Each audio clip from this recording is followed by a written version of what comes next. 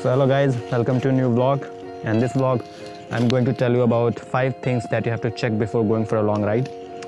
So before wasting any other time, just come to the topic.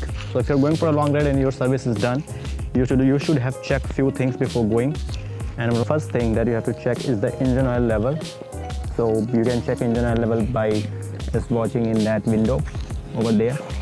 If engine oil is low or black, you have to check it or change it. Another thing is coolant level.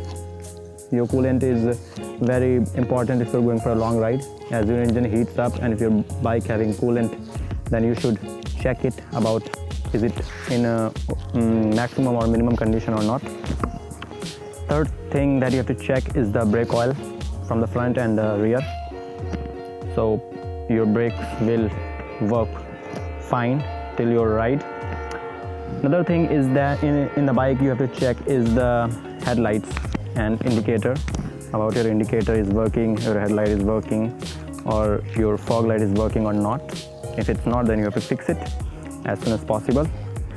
And as mine is working, so it's okay. Another thing that you have to check is the loose nuts and bolts of your bike. So but you have to check it, or by tapping it, or by whatever you think you want to do with your bike. It will make sound if it's loose, so yep, you have to check the nuts and bolts, and the tire condition as well.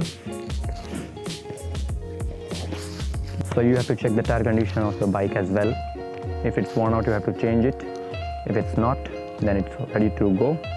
Your air pressure of bike of your tires, so air pressure of tire is also must. And also keep air gauge with you if you can carry it.